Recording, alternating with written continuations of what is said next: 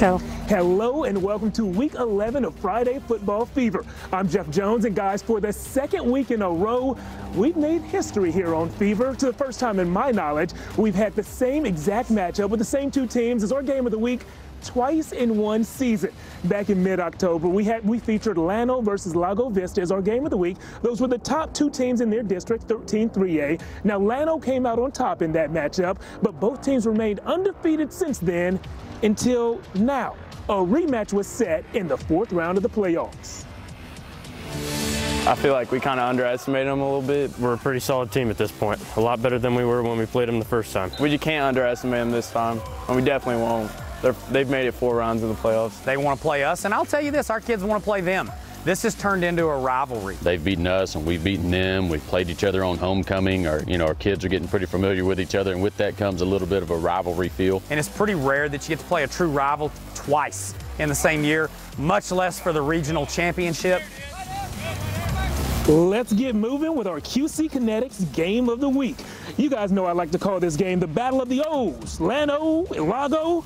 I promise it didn't catch on at some point, but what's already called on now are rushing scores of all types. Vikings' Lance Powers powered in for the short yardage score. When the Yellowjackets got the ball back, well, there was nothing short about this. An 80-yard sprint sounds like a punishment to me, but I'm willing to bet Case Kirkendall had a smile on his face the whole time.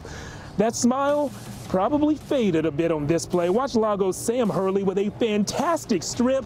That is exactly how they teach you how to do it. Fast forward to the fourth, Llano trailed by 2 with just 35 seconds left when Kirkendall worked his way back into the end zone off the left side.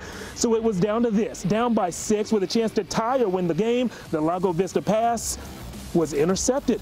Llano remains undefeated. The Yellowjackets win.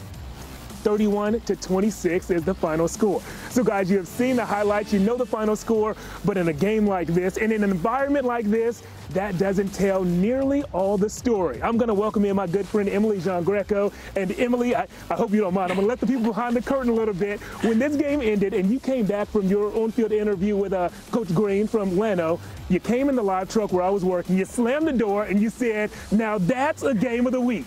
It was. This is what you expect out of the game of the week, Jeff. You know, we've seen a lot of blowouts, unfortunately, this season for our game of the week. We haven't had much luck, but tonight it was to a point, I want to say we're in like low 40s, maybe even high 30s.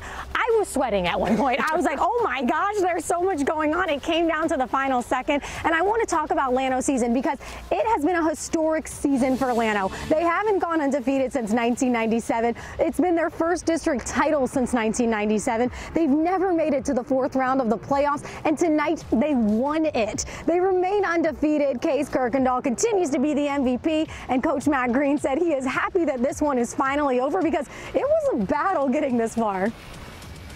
Well, I'm ecstatic. I mean, I'm telling you, but those last 20 seconds were awful. That's the most miserable 20 seconds of my coaching career. Hats off to Lago, who played an amazing football game, but also hats off to our kids who battled and scrapped and fought. And I'll tell you what, that was 2 good teams going at it, and we won it, we earned it, and again, congratulations to Lago Vista, but awesome job by our kids in Llano. When I had a chance to speak with you earlier in the week, you were telling me how historic this season is for you. Your first time making it to the fourth round of the playoffs, now you win it. Just talk about all of the history you've made so far this season. Well, this team has done so much. They won the first district title since 1997, which was unbelievable. They then turn around and we go to the third round of the playoffs, which matches only 2 other teams, the 73 and I think the 07. I'll get them mixed up. But that matched it. Last week is further than any Llano team's ever gone, and certainly tonight with this victory, we have accomplished some things that has never, ever been done in Llano. It's a tribute to our kids, our coaches, and I'm going to tell you, to our community, what a crowd tonight. And I just tell you, the force behind these kids is unreal.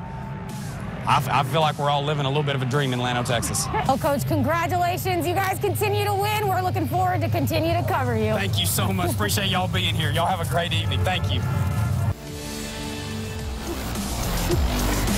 So, Jeff, they're living a dream in Llano, Texas. And you know what? As a reporter, I'm living a dream because after that win, Coach ran up to me, gave me a hug. He was saying I was a good luck charm. I was like, that is a dream as a reporter. I'm like, I did something right. I did something right, Central Texas. There we go. You did something right. Llano did plenty of things right. And Lago Vista did a lot right as well. As we were talking about earlier, these were the top 2 teams in District 13 3A, the smaller divisions in our state. 4A on down. They're in the playoffs now. The bigger ones, though, 5A and 6A, are still playing. And speaking of the